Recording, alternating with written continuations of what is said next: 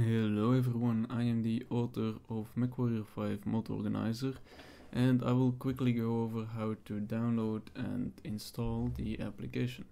So the first thing you want to do is go over to the Nexus mod page and go to the file section where you can download the application. We're just going to manually download it right now.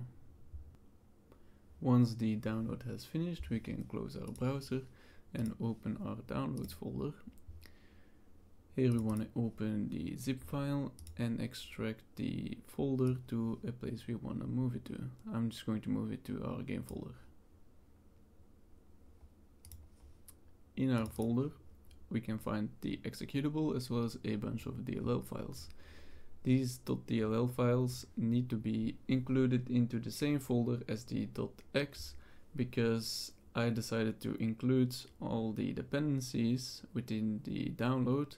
This way you don't need to download any dependencies yourself, like the .NET runtime.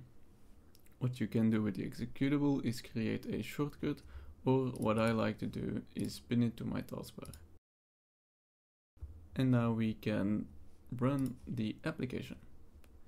However, you see that Windows notifies you that it has protected your PC.